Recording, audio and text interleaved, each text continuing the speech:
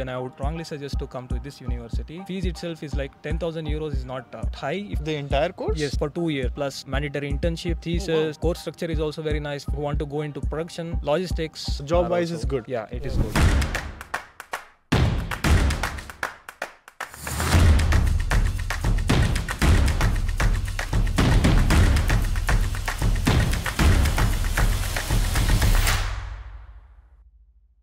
Alright guys, so welcome back once again. I'm at the moment in Kiel right now, and I'm here sitting with students who are from Hochschule.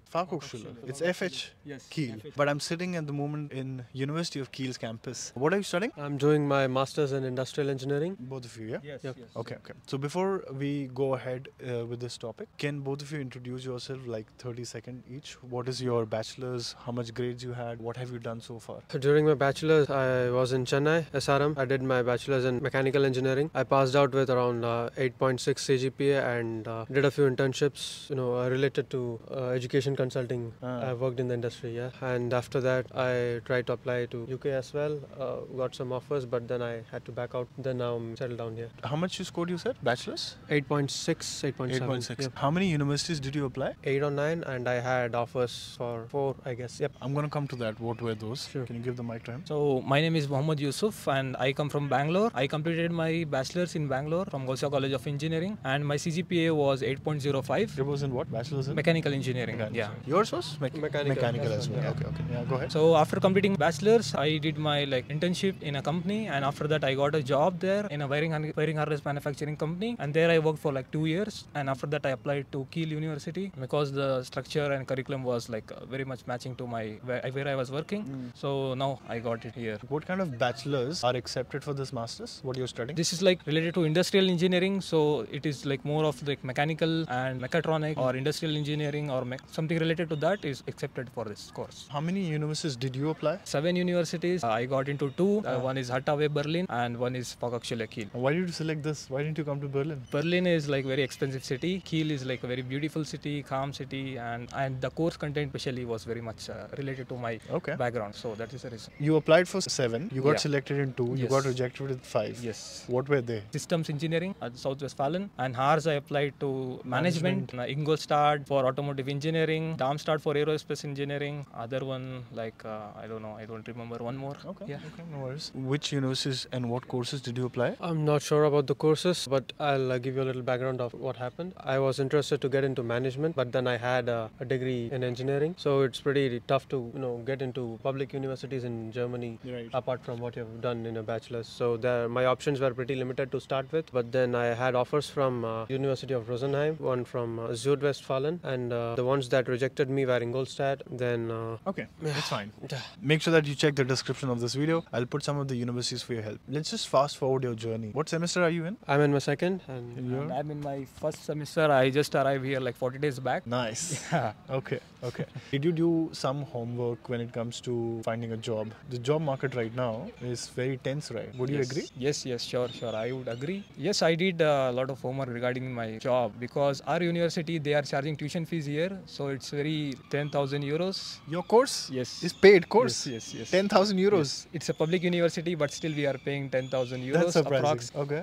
So yes, related to my university and my course, which I'm doing industrial engineering, Hamburg is just 1 hour away from here. So I think Airbus manufacturing facility is set up in Hamburg. So I think that was the major reason that I chose this university. And the job market is also very good. If you see in the Airbus, a lot of openings are going on. But the only requirement is you need to have a German language for this kind of course, like industrial engineering. When it comes to full-time job, what area you are interested in, you said? Manufacturing, new product development, or process engineering. So if you were to acquire top 3 skills right now to get employed, what would that be? So first of all, for mechanical engineering, if you see our course, more related to management. So first is the management and management related courses. If you see SAP is very important for our field. So SAP would be the first thing. And second thing, I would say 3D softwares like SolidWorks, CATIA, that would really help in the manufacturing processes. And other softwares just normal softwares like Microsoft Office is also very much needed. And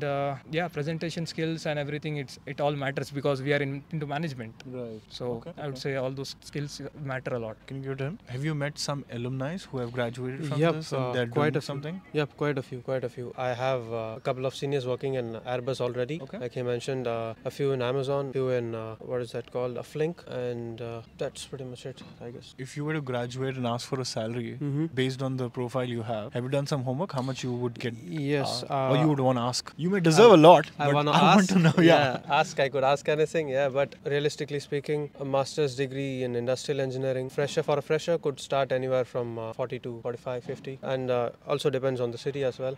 And before finishing this question, it was not surprising for me to see you surprised when he said we had a tuition fee. Yeah. And that's because this course was designed by industrial leaders. Really? And the people who are teaching us are CEOs, founders, angel investors, and this tuition fee is directly contributing to their work. And I feel for the quality of stuff we get and compared the syllabus with other universities having similar courses, we've got a pretty solid syllabus. And Can any of you conclude this video? Like what do you want to tell those students who are watching us right now? They come from your background, probably they have same desires as you have. What do you want to tell them? If someone is coming from mechanical background and if they are not able to get into some public universities and it's getting very difficult, and if they are thinking of going to some private universities, then I would strongly suggest to come to this university, because the fees itself is like 10,000 euros is not that high if you see. For the entire course? Yes, for 2 years. yeah. It's a 4-semester program? Yes, 4-semester program plus